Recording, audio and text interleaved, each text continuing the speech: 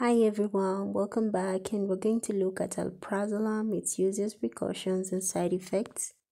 So what is alprazolam? It is a benzodiazepine and it's available under the brand names of Xanax, Niravam, and so many other brand names. Uses: it's used in anxiety, panic disorder, and in premenstrual syndrome as an off-label use. Strength: it's available in tablet form of 0.25 milligrams, 0.5 milligrams, 1 milligrams, 2 milligrams, and 3 milligrams.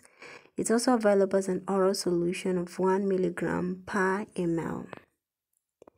Contraindications: now, it should not be given to patients with documented hypersensitivity to it.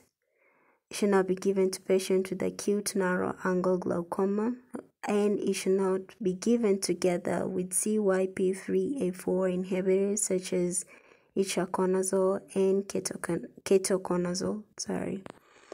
So cautions. Now, caution should be used in patients with COPD, sleep apnea, renal or hepatic disease, obese patients, because it may lead to prolonged action when discontinued.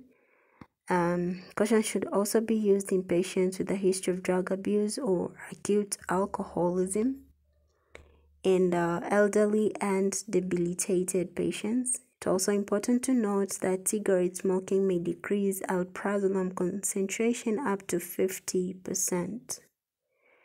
Side effects include depression, headache, drowsiness, diarrhea, dry mouth, constipation, fatigue, impaired coordination, irritability, decreased salivation, hypotension, memory impairment, lightheadedness, dysarthria, cognitive disorder, weight change, nasal congestion, decreased or increased libido, menstrual disorder, difficult micturition, may cause tachycardia, confusion, insomnia, nausea or vomiting, and blood vision.